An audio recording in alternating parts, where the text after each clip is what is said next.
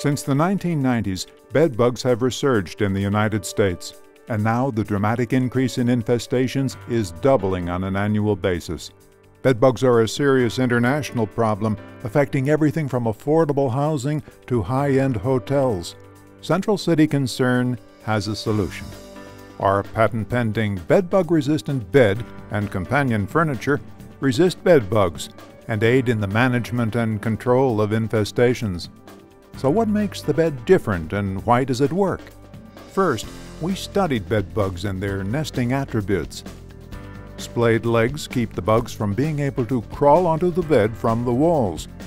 Steel manufacturing, angled metal, and sealed edges leave no tubular openings or crevices for the bugs to hide in.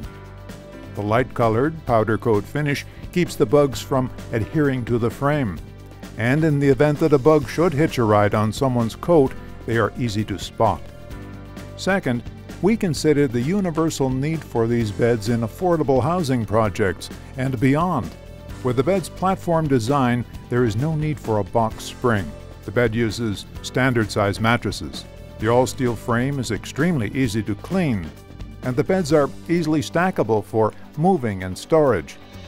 The Housing Authority of Portland is the largest affordable housing provider in the state of Oregon, and we, like Central City, have been combating this infestation of bed bugs.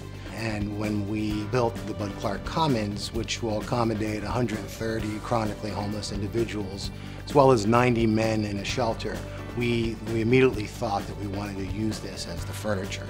So we bought both beds in the actual apartment rooms, as well as bunks for the shelter.